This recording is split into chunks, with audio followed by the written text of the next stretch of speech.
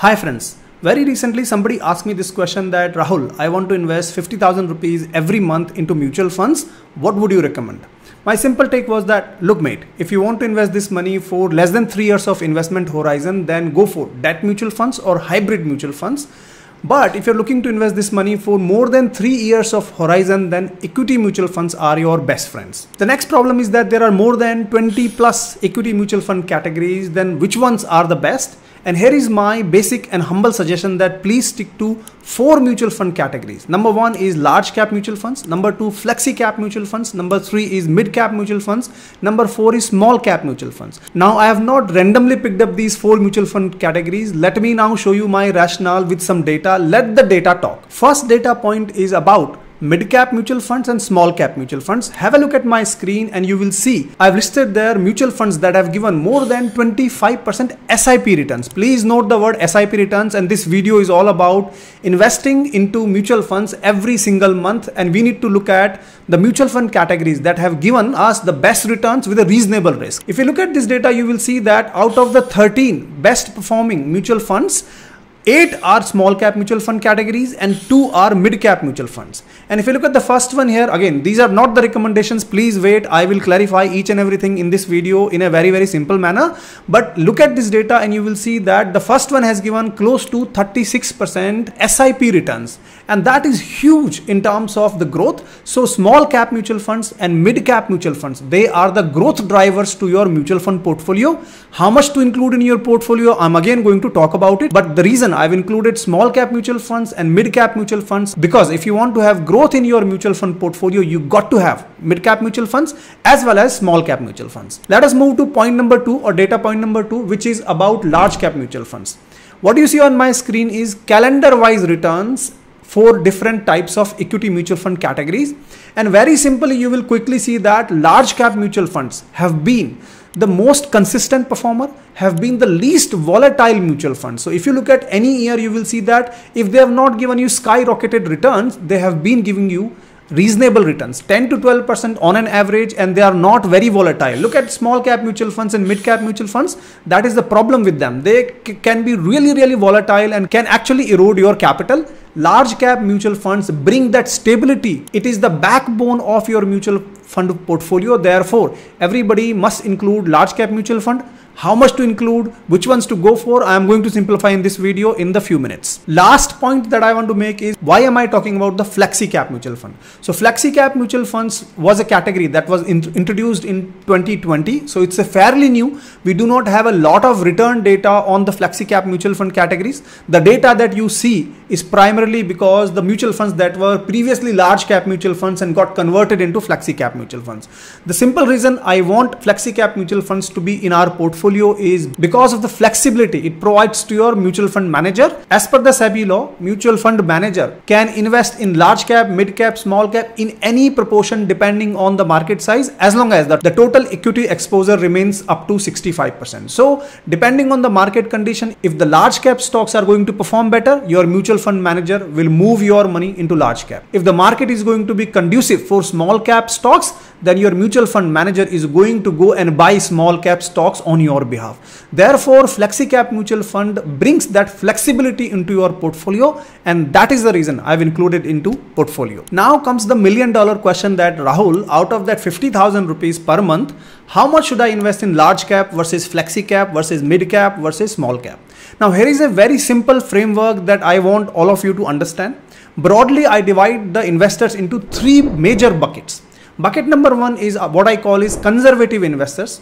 These are the investors, people like you and me, who cannot see their portfolio drop by more than 10%. So for example, if their mutual fund portfolio is 1 lakh rupees, they cannot see that this 1 lakh rupees goes down by more than 90,000 rupees. So meaning they can take a loss of up to 10,000 rupees in one particular year.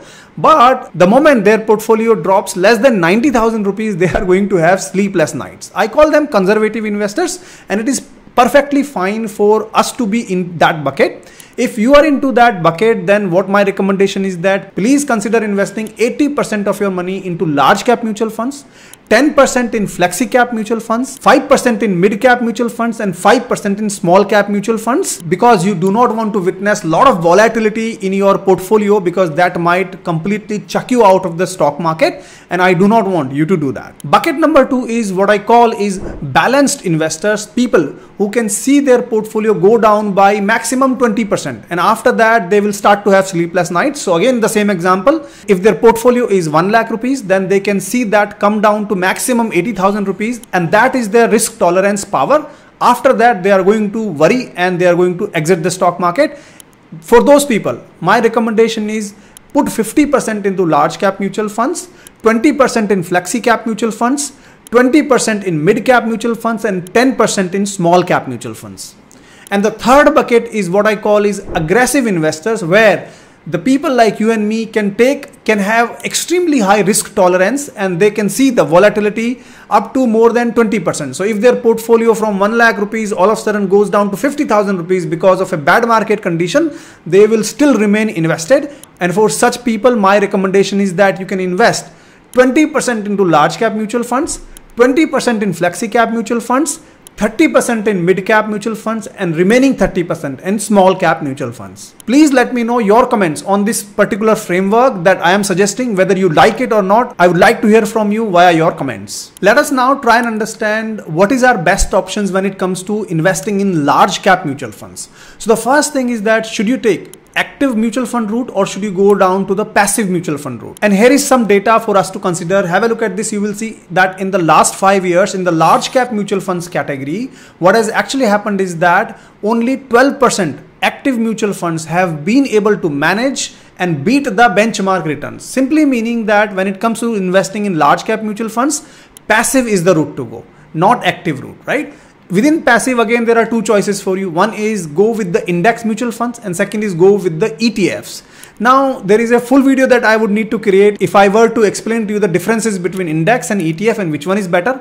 Please let me know in the comments if you would like me to create a full video on this topic. And if I get considerable amount of comments, then I would definitely create a video to clarify the differences between index and ETF. For now, I am assuming that you are okay to consider index mutual funds for the purposes of this video. The second important thing about large cap mutual funds is that should you invest in top 50 stocks, which is part of Nifty 50, or should you consider investing in 51 to 100, which is Nifty Next 50 index, or should you consider 1 to 100, which is Nifty 100 mutual funds? There are enough videos on this. In fact, I have created one video where I have categorically said no to Nifty Next 50 mutual funds. I will never invest there. The video is still out there. Some people liked it, some people did not like it, but it was my point of view. I presented 6 points there. Please go ahead and watch that video. My preference is always to invest in Nifty 50 mutual funds, and therefore now comes the point, which is the best index Nifty 50 mutual funds that we are going to now analyze. What you see on my screen is more than 3,800 mutual funds, and our job is to find out the best Nifty 50 index mutual fund. For that, the first thing we are going to do is go into category and select the equity as a category. Within the equity, we are only interested in index fund. Let us go ahead and select that.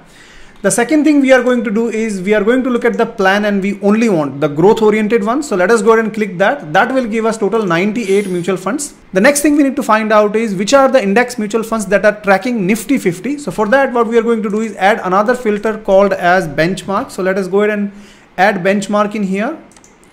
And within the benchmark, let us go ahead and search for Nifty 50 TRI. So we are going to get Nifty 50 TRI. So we only want Nifty 50 index mutual funds. So we get total 19 Nifty 50 index mutual funds.